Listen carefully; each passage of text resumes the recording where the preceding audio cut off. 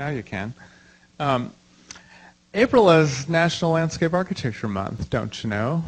That happens every year when I say that. There's always catcalls, but it is National Landscape Architecture Month, and we're really happy to provide several Ball State contributions to this busy national recognition. And I did want to go over a couple things before I let Carla introduce our speaker for the day. Student chapter, ASLA, coordinated by fifth-year students John Helm and Michael Zorek, hosted our first annual Links Trust golf outing at the Players Club on April 5th. 70 golfers, 18 hole sponsors, and over $1,500 was raised to create a fund to benefit students interested in golf course planning and design. The department is pleased to co-host today's lecture by Jane Amidon as part of our National Landscape Architecture Month contribution. And Jane's lecture will be followed by a reception in the gallery. The gallery, by the way, if you haven't been in there lately, is filled with the landscape architecture work of Rendell Ernstberger's designs for the Indianapolis Cultural Trail.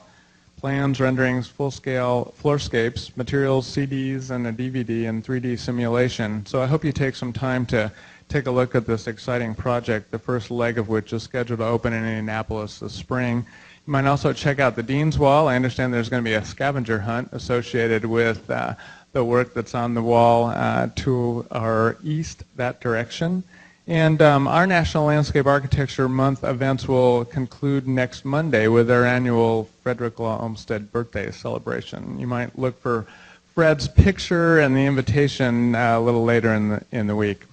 I'll now let Carla Corbin introduce today's speaker. Okay, tell me if I get too loud back there. I'm pleased to introduce Jane Amidon, who's giving today's presentation in the CAP Speakers Series. This is the last lecture for the academic year.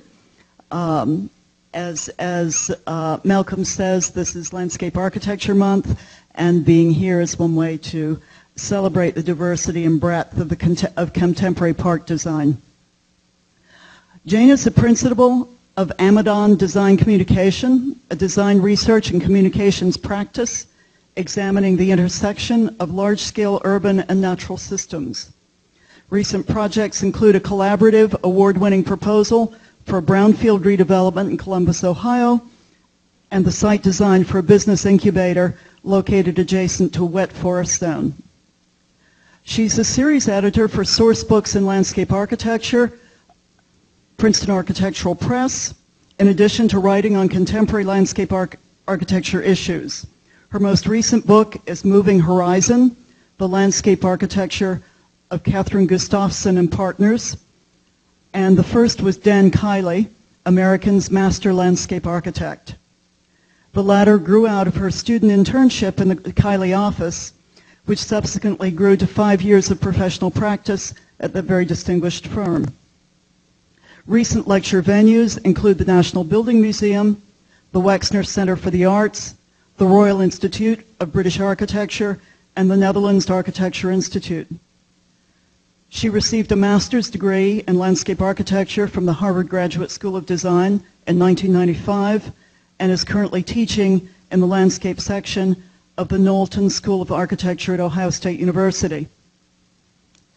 In her introduction to Radical Landscape, Jane wrote, "It is human nature to search out the new, the exciting, the source of energy that will release us from the bonds of the ordinary, the expected, the known," end quote.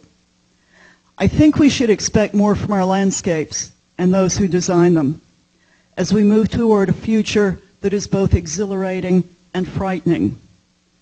I think Jane's lecture will expand the range of what we might expect. The title of her lecture today is Contemporary Parks, Productive and Seductive.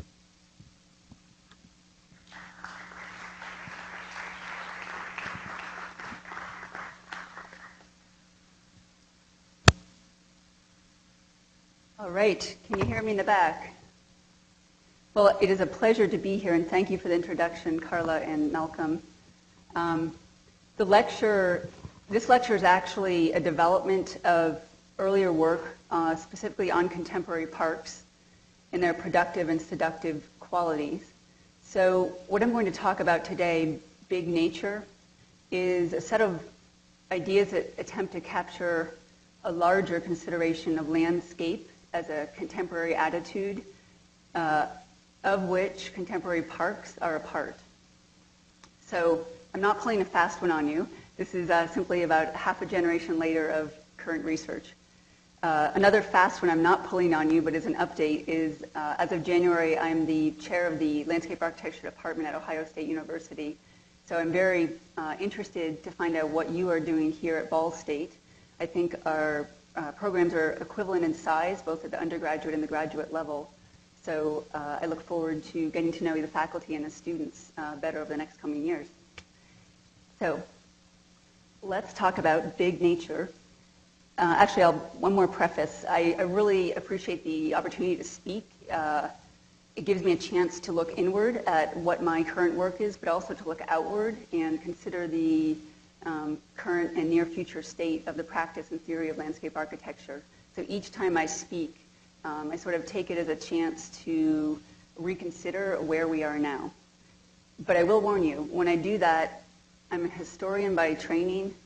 I'm a contextualist by design, so as I look forward, I often look back over my shoulder. So I'm always trying to provide a kind of context for where we are now and where I think we're going. New merely for the sake of newness isn't as valuable as something that's fresh and innovative and has a critical grounding or critical framework of a knowledge of where we've come from. So I'm also assured by, is it Chris, the AV person, that I'm not seeing double, that it's typical to see two of the same screens. I'll be showing just one track of slides, so you can focus on the left or the right. So where is landscape now? Like architecture and urbanism, I believe we're at a moment where pervasive information, its management and implications, is changing how and why we design.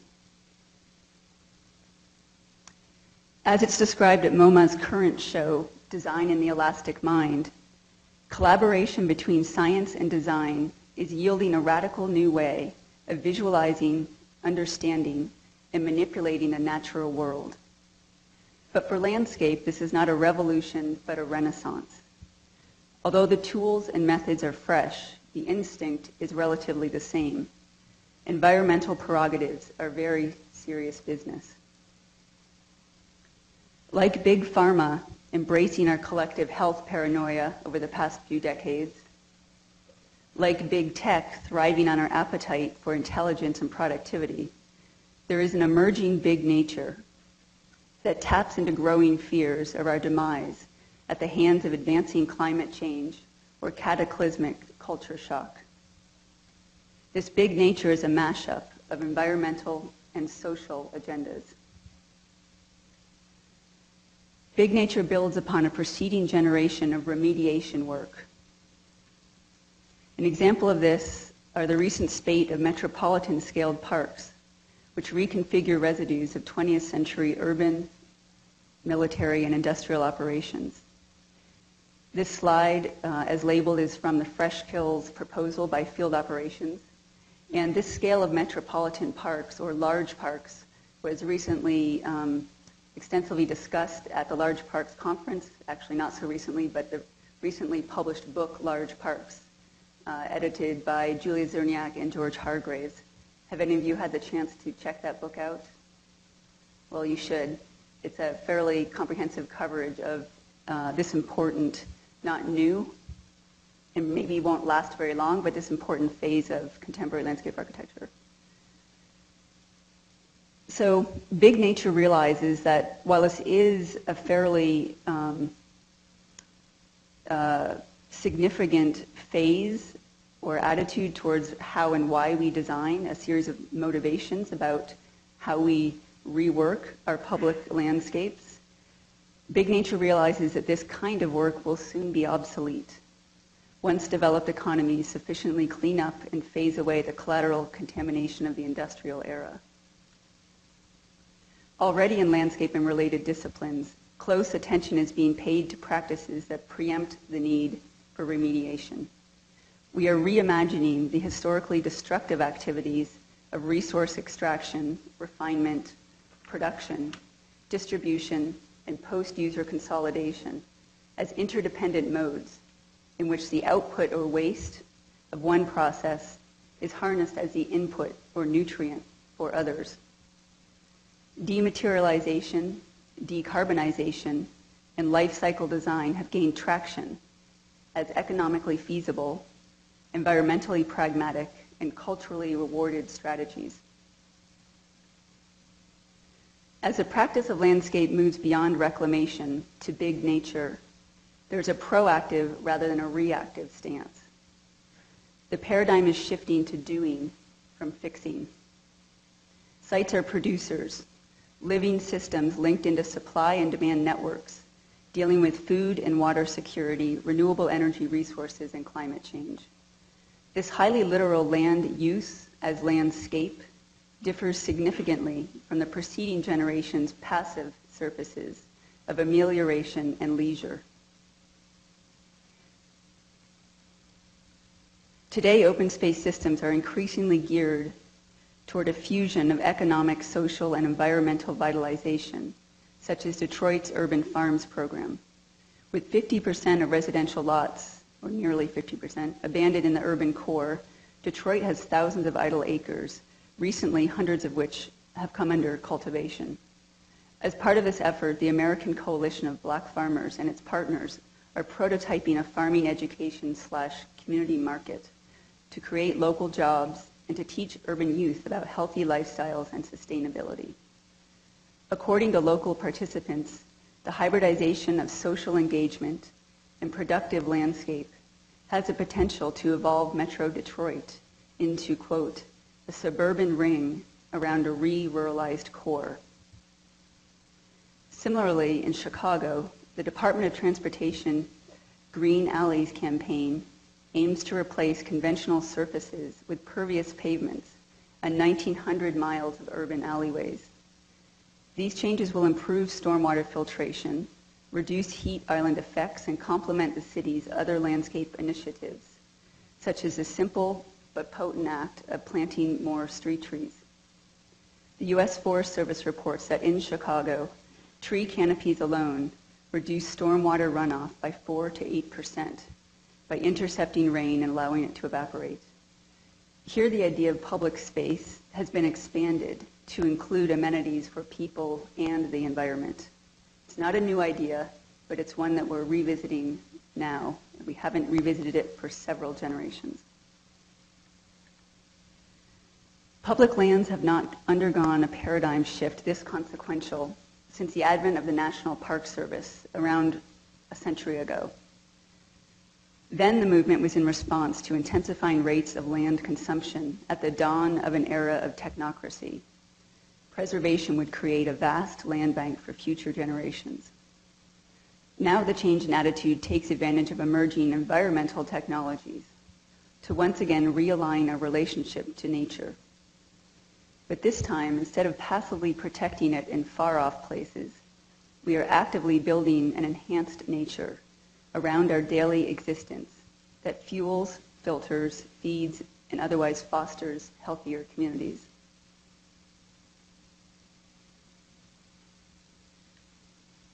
Novel priorities are established by generative landscapes, such as this synthetic marsh that monitors contamination with fiber optics. This is an image from the recently published book Living Systems, editors Liat Margolis and Alexander Robinson, another great read if you haven't seen it yet. With this synthetic marsh, the bundled strands glow as levels of phosphorus and nitrogen rise, and at the same time provide surface area for microorganisms to feed and support a fish habitat. Novel priorities are established by carbon dioxide-eating, biofuel-producing algae operations. Algae has theoretical oil yields of up to 10,000 gallons per acre, and although it has specific temperature requirements, it grows relatively easily in fresh, brackish, and saline water. So, for example, in the desert southwest, where much of the groundwater is saline and unsuitable for other forms of agriculture, algae can proliferate. So as this sort of work attempts to strike a balance between land as a set of material properties and landscape as a venue for cultural dialogue, it's important to note that these operations are indeed infinitely scalable. In this case, the algal medium thrives on carbon dioxide emitted by activities as large as a coal power plant, shown on the left, and as small as an individual's choices about their daily routine, shown on the right. Rather than fencing off wilderness tracts as the unspoiled far landscape, a prized geographic figure, or remediating parcels at the urban periphery, the imperiled close landscape, efforts are coalescing around ecological innovation as a civic action, the entrepreneurial landscape, a big hybrid of environmental conditions and social agendas. But as entrepreneurial big nature becomes the go-to landscape, a looming question is, ... How will public space change in response? And more specifically, how will public parks as a design typology in landscape architecture change in response? What are their productive and seductive characteristics, and how will they be cultivated and managed? Well, one aspect is clear, and that is that matter matters. Increasingly, it will be matter, productive and seductive, to a degree that nature is not docile and controlled, but rather governed by a potent interaction of natural and human forces. The typological silhouette of landscape will continue to blur, shifting from an objectified spatial terrain to a subjective state, one substantiated by a capacity to produce localized benefits and experiential atmospheres through active management of ecological media. For evidence of this shift in attitude towards site matter, compare the 1985 transformation of an obsolete landfill outside of Palo Alto with a 2007 proposal to reclaim marshland at the entrance of the New York-New Jersey harbor. And what we're looking at here, both images are from Hargraves Associates Bixby Park, the 1985 transformed landfill. So the earlier park reconfigured topography and surface conditions in order to craft a new identity for the site. Rotting debris and contaminated soils were capped, then referenced with small undulations planted with untended meadow grasses. 5 art installations called attention to site dynamics such as weather, light, and the passage of time. In comparison, instead of signifying the status of out-of-commission matter with static analogs, the Marshlands proposal from 2007 creates zones of ecological tension encompassing an urban park. These ecotones reanimate salt marshes degraded by decades of fill and dredging, and then scale upward to integrate with Jamaica Bay. Microcosms of habitats, program, and landform are born from the intersection of dynamic material behaviors and armatures for public circulation. The project represents environmental engineering writ large, a civil-civic typology that mixes high rationalism with the romance of societal gain, echoing public works of the WPA and CCC era. Formal organizations and aesthetic implications are not conceptual drivers, but are byproducts of the living system, of splicing production techniques into existing site ecologies to amplify positive environmental effects. Just 1 year ago, critic and landscape architect Richard Weller pointed out that, quote, landscape architecture is yet to have its own modernism, an ecological modernity, an ecology free of romanticism and aesthetics. So because of its high functionalism, one is tempted to understand this next generation of big nature landscapes as a kind of eco-modernism. But I really think that would be a misreading. They are the anti-master plan, scalable, not monolithic, market-driven, not utopian, and strongly contextual due to their reliance on the performance of native ecologies. To flourish, these big nature landscapes will need to appeal, if not to our sense of romance, at least to our sensibility, about how decisions made today impact the future. We are no longer innocent. Contemporary culture is coming to grips with the Anthropocene epoch, a period which Nobel Prize-winning chemist Paul Crutzen suggests began in the late 1700s with the onslaught of fueled human activity. The onus of our new environmentalism includes a call for an advanced stewardship that is not just about protection, but a redefinition of our relationship to nature. But still, the question remains of this approach: how will we relate to big nature differently than the preceding eras of preservation and remediation? Before examining this question in more detail, I think it's important to note that operative ecologies, the working landscape, the productive landscape, has long been at the heart of human settlement. Only during the machine age was working nature held apart vigorously from the civic realm. The notion of urban parks as oases, offering escape from the pressures of the city, is certainly at odds with earlier millennia of shared landscape as the nexus of human effort, technos, and ecology, oikos. Although large-scale environmental systems played a role in the foundation of most cities, for example, water bodies for transit, landform for prospect and protection, geologic plant and animal communities for industry, etc., throughout the 19th and 20th centuries, working ecological media were routinely outcompeted by the notion of a sublime nature, allowing modernizing nations to consume natural resources with minimal guilt, so long as a version of the pristine far landscape was preserved. In this period, ecologic media were understood as little more than utility or raw materials versus ideology, the regional asceticism of, for example, Emerson's Transcendentalists or the Hudson River School. By the 1950s, ecology took on the role of industrial victim, its threatened state of health becoming a poster child for protectionism.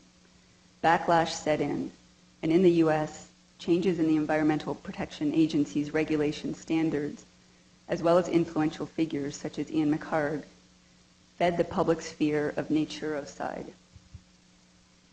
So nearing the end of the century, it was clear that both stances, all-out consumption and guilt-driven protection, would serve to distance ecological realism from intellectually and materially compelling landscape practice.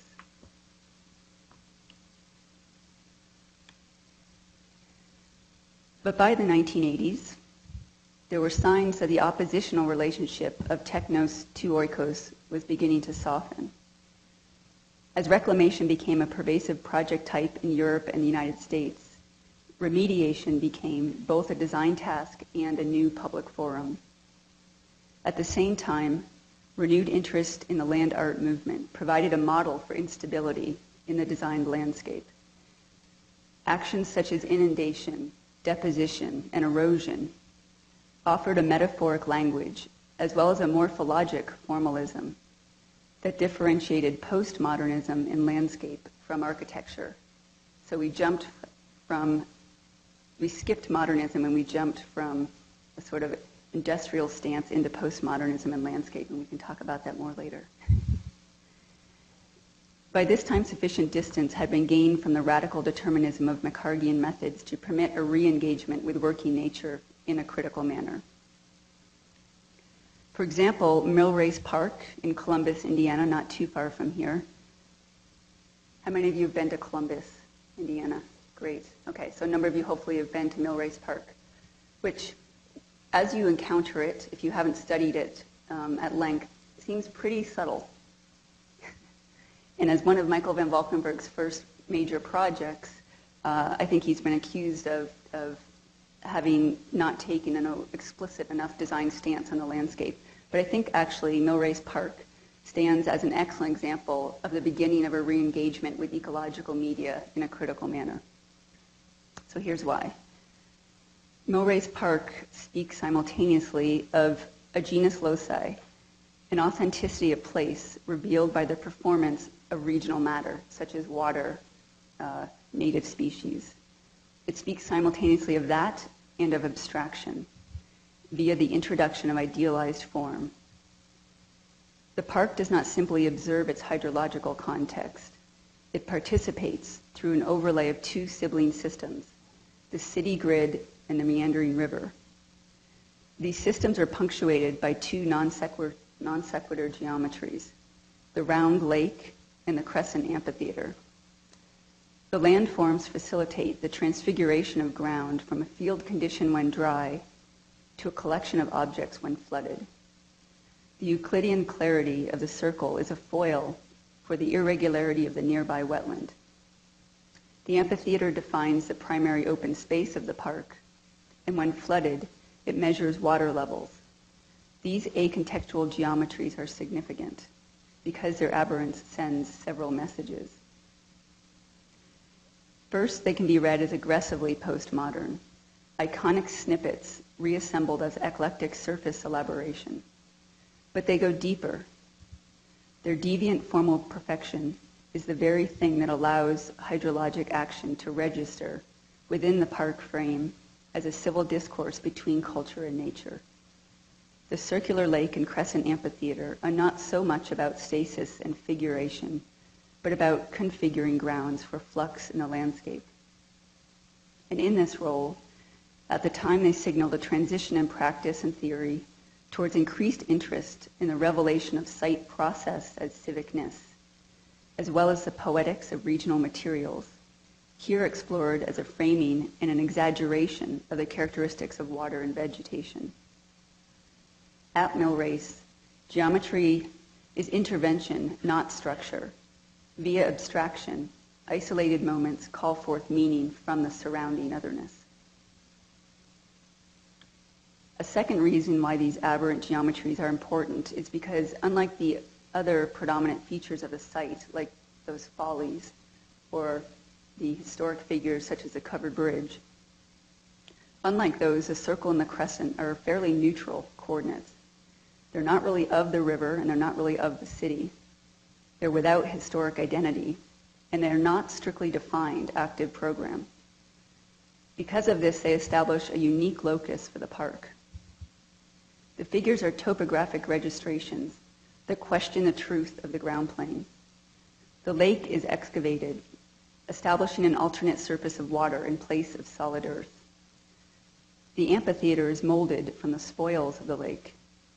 Its elevation presents a masculine profile of addition upon the existing site surface, in counterbalance to the subtractive feminine contour of the lake basin. This dialectic plays out too in the operative protocols of the two components. The lake is linked to the wetland and to the larger river system. Thus its water fluctuates in volume and turbidity according to the region's hydrologic. On calm days, the smooth lake surface reflects the sky with startling lucidity. In contrast, the crescent landform is clothed in rooted, opaque turf. The growth and dormancy phases of the grass are artificially modified through acts of mowing, aeration, fertilization, irrigation. The culturated materiality of the landform surface, regulated by a municipal schedule and budget, represents control. It is a swelled section of the domesticated suburban plain. Meanwhile, the lake waters reflect a complex, less managed relationship to nature, particularly as its content is an ever-changing mix of agricultural and urban detritus filtered through the intricate wetlands. The lake maintains a minimum depth, but during flood events, the water level rises, creating a thickened aqueous section that temporarily detains floodwater before submitting to greater forces, losing control and overflowing into surrounding open parklands. So moving forward, back to big nature, or the framework for big nature. By the 1990s, landscape architecture as a critical practice had established process as a design motivation and began to appropriate ecological principles from the field of landscape ecology, principles such as the adaptive cycle or the intermediate disturbance theory. These appropriated principles push landscape to re-examine its disciplinary roots and to further wean itself from architectural and art discourse. But without the preceding quarter century of reclamation commissions, landscape would not have had many of the eco-technology tools, such as phytoremediation, it was just then beginning to use. So we can't have not gone through any of these phases to get to where we are about to be. At this point, in the late 90s, the practice and theory was just beginning to imagine using environmental technology as a tool for big nature. And in addition to these tools, there were specific design strategies introduced and explored in the preceding period of reclamation that provided a foundation for big nature. And I'd like to talk about those just briefly.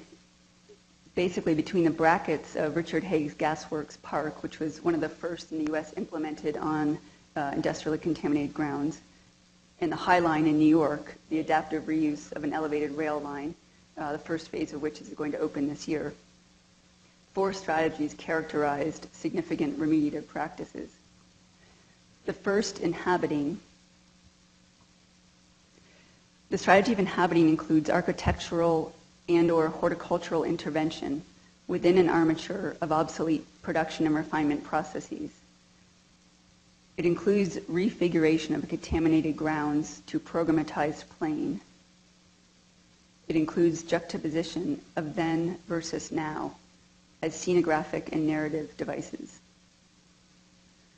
A second strategy, repurposing, includes structural and material rehabilitation, negotiation of oscillations in economic and ecologic cycles, and adjusting public perceptions by engaging, quote, spaces that are internal to the city but external to its everyday uses.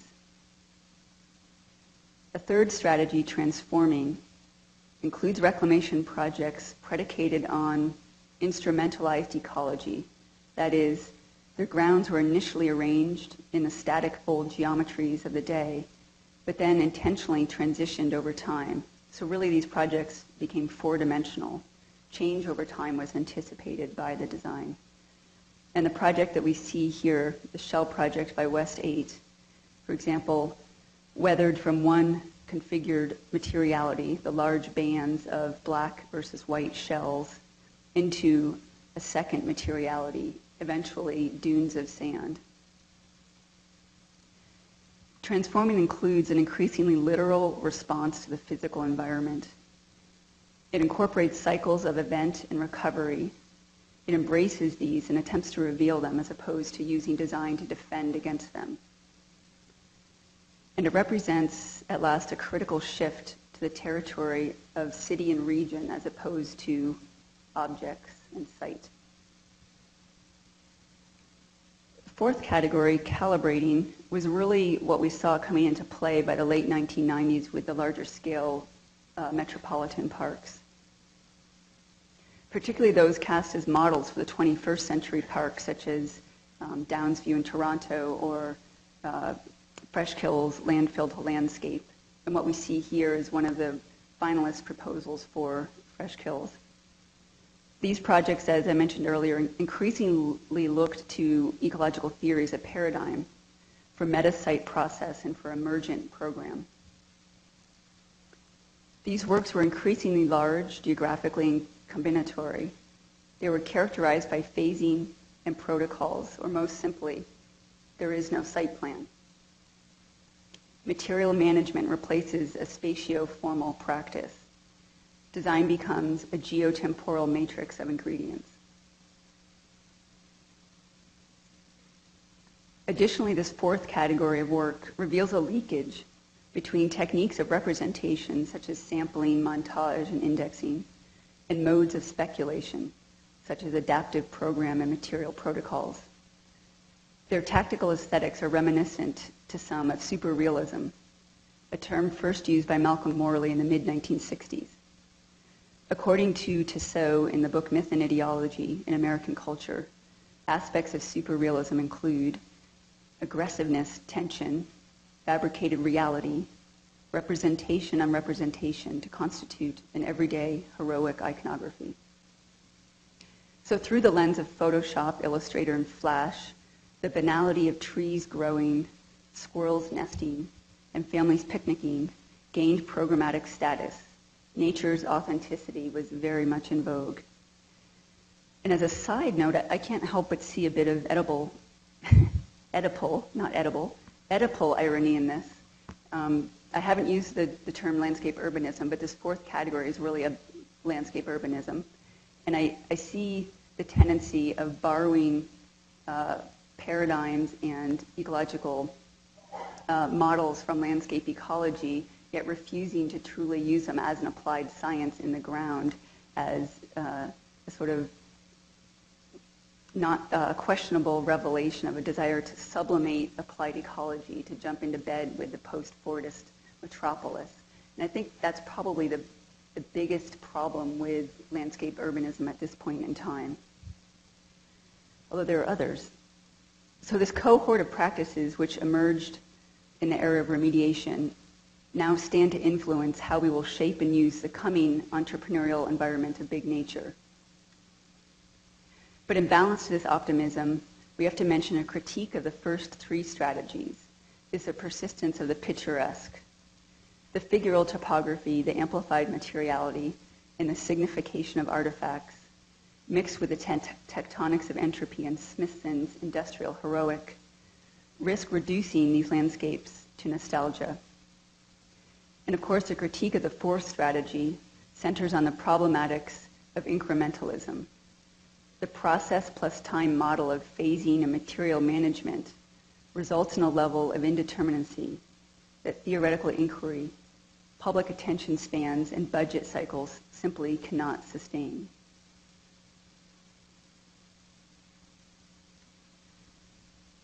So, big nature, what is it?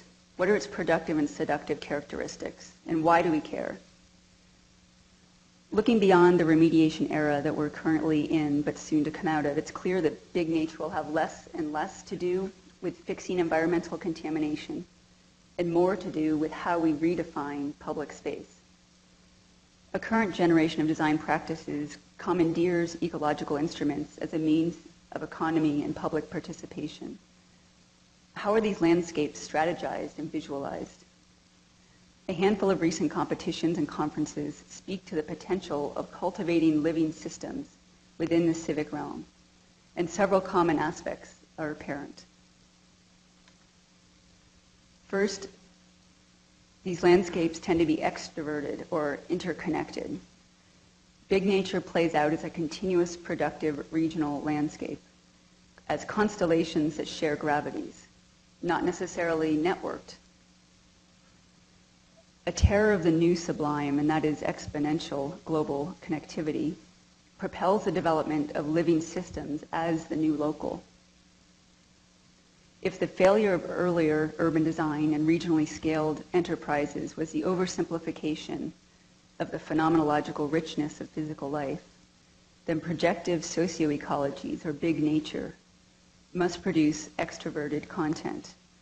In the race for consumer attention, it must exacerbate its identity and claim user participation or lose relevancy. Secondly, big nature is consensual or effective and operative simultaneously.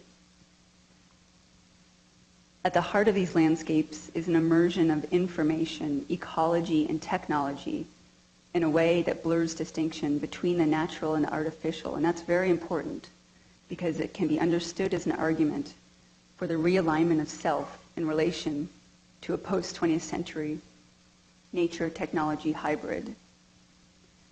The ubiquity of connectivity plus opportunism of ecotech will result in super customizable program habitats capable of responding in real time with the acuity of smart mobs and the charisma of big nature. The information phenomena seduces by inviting a kind of participation that prioritizes sensation as information. And there are a lot of current IT tools that we're using as ways to gather, transmit data, and these are becoming a type of sensory stimulation. So consensual big nature fine-tunes our cultural mores to allow using information and environmental technology horticultural, geological, hydrological, and related agendas to weigh equally with development agendas. And we're able to do this using IT and ecotech because suddenly we can gather data that wasn't readily apparent to us. When we have the information, we can start to equalize the agendas. Site is understood as a series of layers that vary in stability and permanence. As design layers are added to a site, they become stitched together with elements of location and orientation. Particularly in the project you're looking at here, degrees of stability are achieved through some elements of permanence, while material states and shift of program can occur. So at varying scales, Big Nature uses social networking and geographic information systems to create modes of exchange and of administration of the landscapes. Depending on who uses the site when and for what purpose, varying kinds of information are gathered that allow for individualizing of place. Program is thought of as a fabric topology. It is understood as a series of functions which can transform while maintaining a continuum of usages and states. The fabric stretches and is manipulated to create varying organizations without tearing apart. The final layer of sensation is generated via experiential phenomena that result from the intersection of data, time, place, and user. This does become a seductive element of the design, while at the same time serving as a productive environment. In a somewhat similar manner, the Scottish firm Grossmax proposes a nuclear-powered iceberg in a town square. To counter global warming, they promote the idea of local freezing. It's a climate interchange that exaggerates perception of nature's intensity, and one's experience within it engenders a highly individualized and fluid idea of urban open space. A new nature emerges that synthesizes subjective landscape experiences with the mandate of sustainable and secure public space, and perhaps creates a balance between human and ecologic agendas. To achieve this transformation/participation, in necessary contrast to the ambivalency of program, the arrangement and the amplification of topographic, geologic, vegetative, and weather conditions is extremely specific and persistent. These artificially heightened material states are authoritative without being deterministic. They're authored, but to a large degree are feral. They enable exchange and experience, the assimilative confrontation between subject and content. It's not so much about processing raw data, representing the actual world, but creating fictions to relate the sensations we have. And so we each create our own evolving perception of what the world is. And the third characteristic of Big Nature, plural or multidisciplinary. From GIS, Geographic Information Systems, to BIM, Building Information Modeling, from hybrid superplants to smart skins, buildings, landscapes, and cities are fusing into contiguous systems that are responsive and resilient. This suggests a dissolution of individual design pursuits, and at the same time requires extreme disciplinary focus. So what I'm not suggesting here is a post-disciplinary state, which a lot of people are talking about right now, where the boundaries melt away because we're using similar technologies. I'm actually suggesting that to achieve optimal forward progress, we need to be extreme specialists, sharing extremely specialized knowledge across highly permeable disciplinary boundaries. In this scenario, landscape, architecture, and urbanism are replaced with a new environmentalism that's more broad, that signals not merely a semantic preference, but a rejection of the constraints of autonomy. The trajectory of Big Nature has become increasingly scalable, inward toward the relatively micro scale of material management, and outward to the macro scale, where the mapping of mobility, communications, and demographics reveal mosaics of exchange. With GIS and related applications such as LiDAR, ArcHydro, Google Earth, and equivalents, enabling a kind of macro choreography, the processing of a region's raw materials, its human, ecologic, and economic populations, is scripted using either slow equations like zoning codes or quick adaptive algorithms produced by the real-time interaction of goods, consumers, and suppliers. Increasingly, geogenetic instruments enable matter to register its presence across a spectrum of virtual and real environments, ranging from database GPS to user-created content of blogs and social networking. This encourages participation in a new kind of, quote, live, quite live public space. Big nature is a kind of open source environmentalism needs the generosity of multi-scaled material systems to expand, decay, reorganize, and regenerate. As territorial identities are increasingly plastic and energetically branded, proactive ecologies uphold rejection of the passive. So as productive and seductive big nature tests the real-time intersection of urban and natural systems, there are certainly several hurdles to be met. For starters, the modern public has rarely warmed to productive land uses, particularly in the U.S.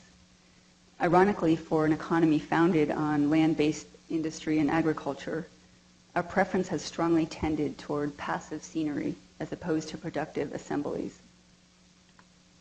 A 2006 survey determined that the following words had agreeable associations for 75% of people surveyed about their perception of landscape in descending order: green, natural, tree, flower, sun, water, quiet, blue.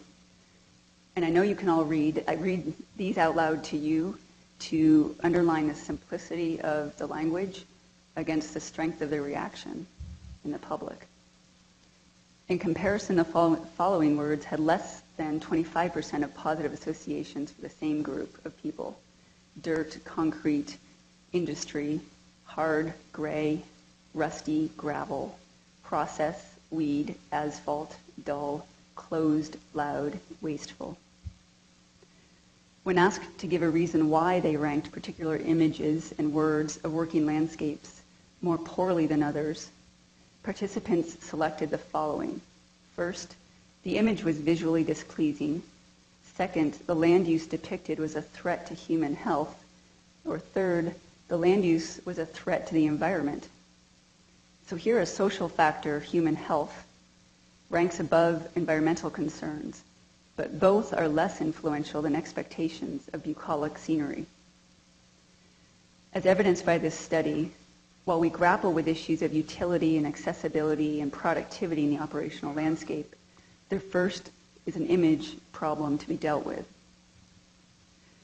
But today there's hope that information technologies do have the potential to virally increase awareness of ecologic, social, and economic states, and thereby to link people, place, productivity, and performance.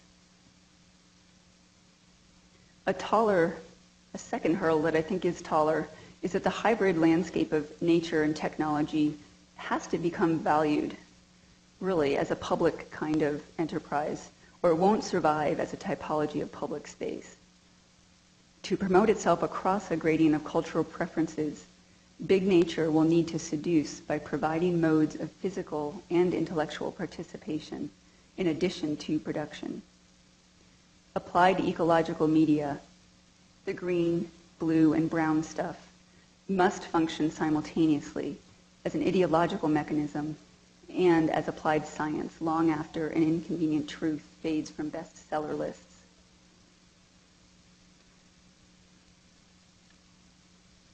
For years, I've asked my students to think deeply about the concept of nature as both a cultural construct and a set of physical facts. To start, we use a familiar paradigm of first, second, and third nature. First being wilderness or nature undisturbed, nature alone. Second nature, agriculture, which is nature plus man. Third, aesthetics, nature with an overlay of art or leisure or motivations of religion, etc. I proposed to the students 2 more categories: a 4th nature of industry, which is mechanization, and a 5th nature of post-industry recovery, or reclamation. We conclude by asking, is there a 6th nature? What is next? Responses have ranged, but the most common is a kind of green urbanism, nature as an eco-metropolis of interwoven sustainable systems. However, aside from the prefab eco-cities, such as China's Dongtan Island, this is a relatively futuristic scenario. We will not be able to shed the constraints of our current urban infrastructures for generations to come until our priorities change, allowing concepts of nature and subsequently strategies for land use to evolve. So born from this condition, Big Nature realizes that it's social motivation that has until now been the missing link between the reclamation era, 5th nature, and authentically green urbanism, the students' 6th nature. We are just coming to terms with the fact that our landscapes need to arouse the public and create desire to participate, desire to cultivate, desire to advocate. Certainly a key to this rising awareness is that we are in a time of recurring natural catastrophes.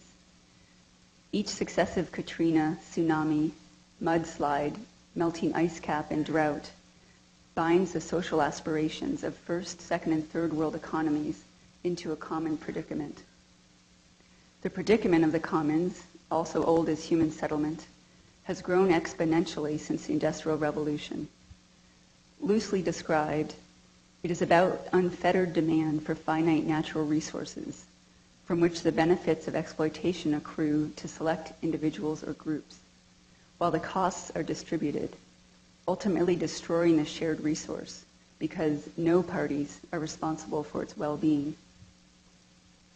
In an essay in Science in 1968, University of California professor of biology Garrett Hardin pointed out, in a still more embryonic state is our recognition of the evils of the commons in matters of pleasure.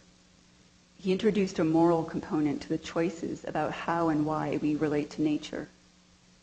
Today we are coming to recognize at the macro scale that our activities have tipped the balance and our lifestyles have become the endangered commodity.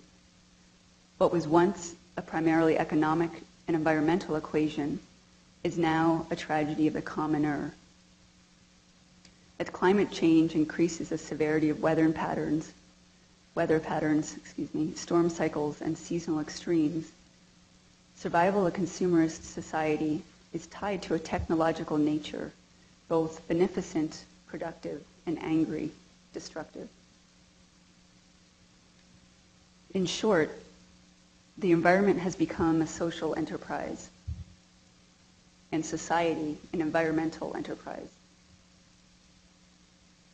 As working ecologies are increasingly integrated within the civic realm, more individuals will participate in a big nature of live content that broadens the definition of social networking to include environmental matters. For example, a recent proposal to build settlement and public terrain in New Orleans, shown here, explores this new environmentalism as a social condition. It proposes a multi-pronged strategy and encompasses diverse scales of the landscape. I'm happy to forward this project to you if you're not already familiar with it. You won't have time to read through the text here. So does this genre of work simply signal a revival of second nature, the working landscape, an endemic but now technologically enhanced environment that we inhabit, tend, and depend upon for its functionality in a very real way? Or perhaps we're reaching toward a radical revision, original cultural terrain in which we grasp that we are matter too. Our performance, how we consume, how we waste, is undeniably connected to the state of the environment. So if we examine current proposals and their roots in preservation and reclamation, clearly lessons have been absorbed that provide a foundation for today's complex and preemptive big nature. There's progress towards the performative matter of public space, toward the reconciliation of nature and technology as an integrated application that is by necessity highly productive, and socially seductive. And although critical theory has moved far beyond sustainability as a provocation, in many ways, practical practice is just embarking on it, and thus the cultural implications are just beginning to open. For now, the forecast is that the YouTube generation, accustomed to pervasive connectivity, information habitats, and unbridled individuation, will find in these dynamic landscapes fluid modes for participation and exchange, a means to sync with ambitious social and environmental identities. We have always had a desirous relation to nature, whether agrarian or industrial, literary or aesthetic. And as our technologized culture accelerates towards big nature, bonding with it may appear to be, well, natural. So I'm going to end with a question for you, for me, for all of us. And this question comes up from recent discussions with colleagues surrounding big nature. And in these discussions, the problem of optimism was raised. Specifically, is it helpful to be hopeful? Or is big nature going to be something that simply fades away in a few years? Can the productive, a state of land use, really become the socially seductive, a cultural expansion that's persistent? Will big nature backslide, ending up prioritizing either the qualitative, a kind of neo-picturesque, or the quantitative, which we saw with the most recent environmental movement of the 60s and 70s? I think, in my opinion, there is an emerging union of, clearly, of social and environmental urgency. I think it will increasingly play out in a discipline of landscape that operates at a scope far more comprehensive than the conventional tropes of park and plaza. That's been happening for a while. But it points out that professionally and pedagogically, I believe we really can't afford not to be hopeful about the potential of big nature. The potential to transform the promise of information and eco-technologies into the lifestyles that we all cherish, that are practically and theoretically sound. So, is it helpful to be hopeful? And if it is, what role does big nature play in what you, the next generation of designers, value in how you make and manage our environments? Thank you very much.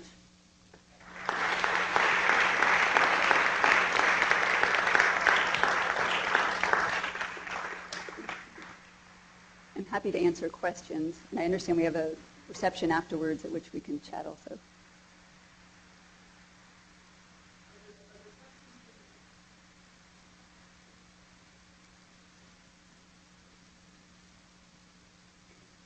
Okay, thank you.